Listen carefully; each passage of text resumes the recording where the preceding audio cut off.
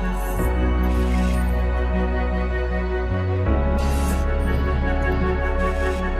seconds, guys, 10 seconds. Stand by, stand by.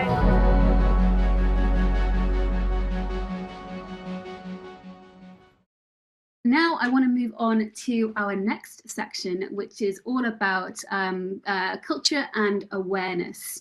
So, really, how do we engage our people in a conversation about security? So Masha, first of all, I want to clear something up, and I know you have a brilliant response.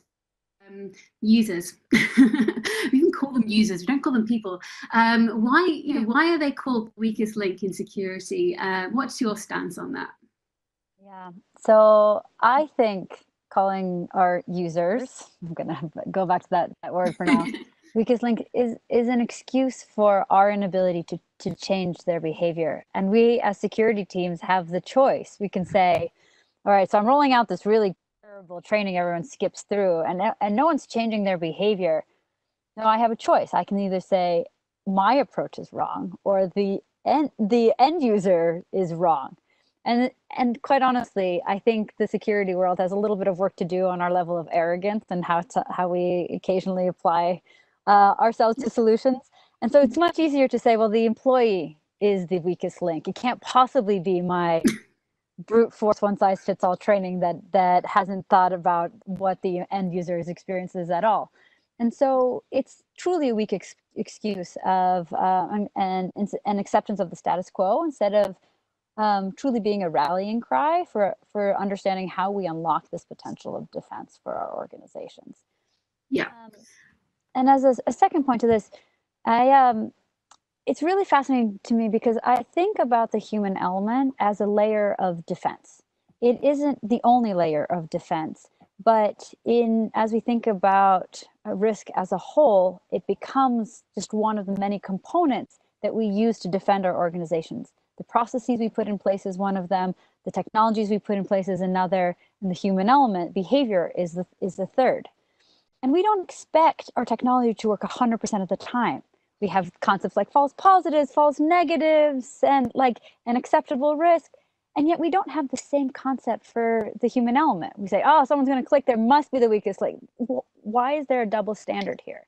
We should be looking at the human element as just another layer of defense with its pros and its cons, and it should absolutely be layered on top of what we are already doing. But no one solution, not technology nor humans, are going to be perfect or the silver bullet that we sometimes hope for in our defense. Yeah. And when it comes to the topic of training, there are many people who might not find the concept of a training course on cybersecurity super appealing, and very understandably, they don't want to add to their to-do list. So how do you motivate people who, not necessarily their day job, but certainly are part of the solution? How do you motivate those? Such an interesting thing. So one of the things I've realized in my career is that almost never will I be able to get an employee to care about security the way that I care about security, or the way that my fellow peers can care about security on the security team. But what people do have is intrinsic motivation of things that they are already wired to care about. It could be things like competition, reward, getting promoted, having a sense of achievement, unlocking a really hard problem and feeling really good about that. There's amazing books in the behavioral psychology world, and an easy read on this topic is Drive by Daniel Pink, that talks about what motivates us as human beings. And what we can do is start tying security to the things that already motivate us. And so recognizing that when you reach out to, say, Joe in sales, Joe is so busy. He has so much to do on his plate, and you're just giving him more work to do, more training. And if you don't, first of all, tell him why it's important to the bigger picture of the company and to his job, it's a compliance ask, and it's going to be on the bottom of the list with a minimal amount of effort.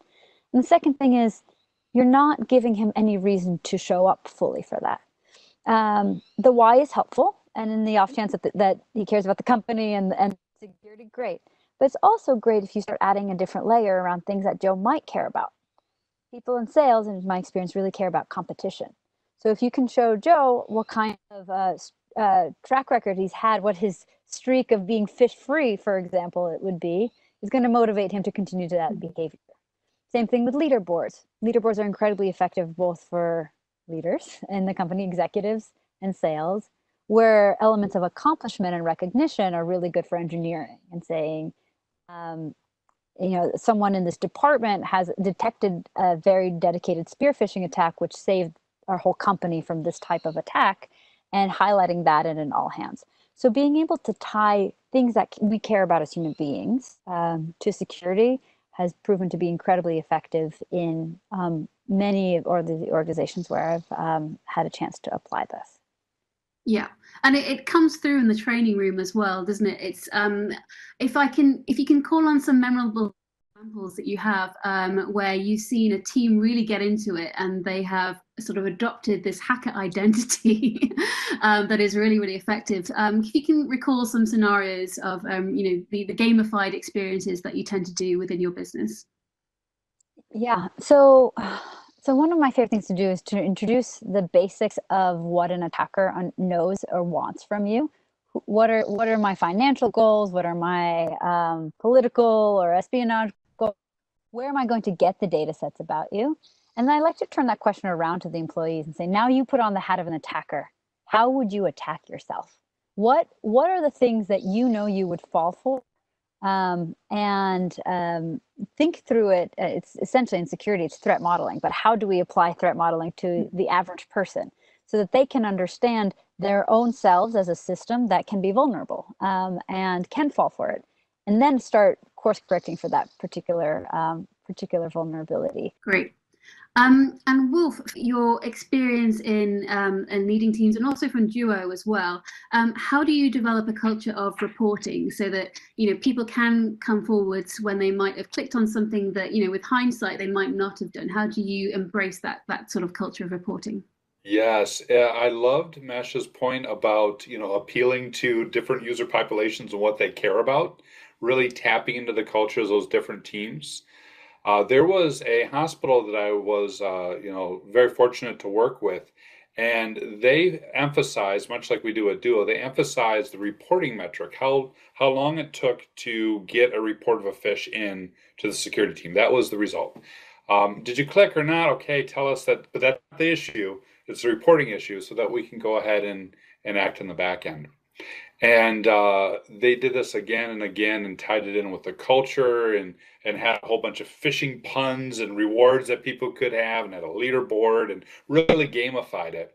But at the end of this, at the end of about 6 months, they brought in a pen tester, a very well-known pen tester, a very famous pen tester. He's on television all the time. If I said the name, everyone will know him. So they bring in this pen tester and his team to phish. And he sends out this very well-crafted phish. It's using the hospital terms, and it's using the right culture and the language and everything, and it goes out. And within 9 minutes, a director at the hospital had identified it as a phish and reported it. Within 5 minutes after that, it was blocked. So you think about that entire timeline, effectively 16 minutes of exposure for this phish before the security team blocked it and removed it out. And that's practically unheard of. And that comes from tapping into a lot of things that Masha has been talking about culture and awareness, and really making it well known that, hey, we all slip up. Let's work together to address these issues.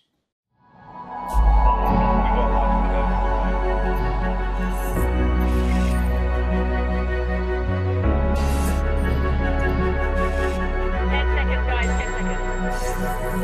Stand by, stand by.